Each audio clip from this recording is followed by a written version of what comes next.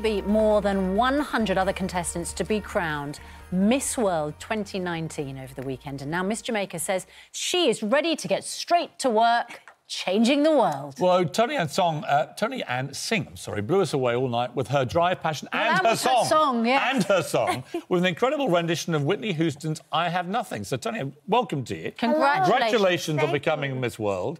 Yes, I do, study. I have studied music. Since I was 9 years old, I studied classical voice, so I've had some training that I could say has been very helpful. It's pretty nerve-wracking to sing in front of such a massive audience. Yes, and I just had to face Piers right before I went up to sing. So you were already sort of off balance, on the back foot, quite nervous. For you. Yes. No, he was actually very lovely. Right now, every winner of every beauty pageant in the world has been a black woman. Yes. What does that mean? Miss USA, Miss Teen USA, Miss America, Miss Universe and Miss World. First time that's happened. What does that mean to you? Representation is a beautiful thing. One of the magnificent moments from the night, apart from your victory, was apart from being interviewed by me, was how Miss Nigeria celebrated your win. She calls you Jam. Jam, yes, Jam. Why did she call you Jam? Jamaica. Miss Jamaica. Ah. I was a bit slow there. Now, I sat next to a lady called Karina Tyrrell. Now, she was Miss England in 2014. Right. She's now a doctor at Adam Rook's Hospital in Cambridge. Very interesting. And she said she just did it for fun, but then wanted to really make a difference, become a doctor. You yourself want to be a doctor. Yes, it's in my plans to head to medical school maybe after this year.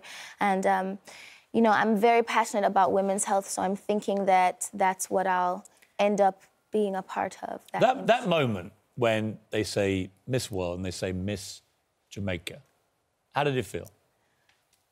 I was just shocked. I really can't believe it. You don't wake up thinking I'm going to make history today. But... when I interviewed you after you won, I said, about you could be a great singer, and I really believe you could be, by the way. Oh, that you could be a big so star. You already are a great singer. But you came out with this great line about doors opening and taking chances. Just tell me about that.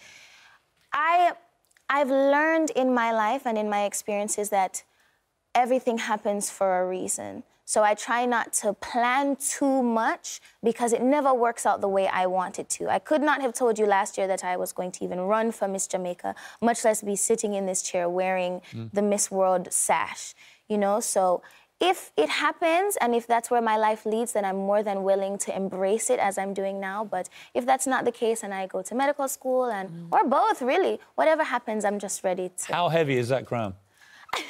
It is a little heavy, but you wear it very lightly and very well. Thank you. It's incredible that it's on my head. Sometimes I have to... Oh, my goodness.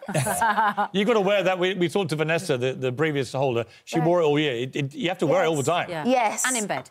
Awesome, yes, to sleep. That's what she said. Toni-Ann Singh, it's absolutely lovely to see you. Now, before we let you go, give us a little burst of Whitney. Come on. OK. Don't make me close one more door. I don't want to hurt anymore. Stay in my arms if you dare, or must I imagine you there? Wow. Wow.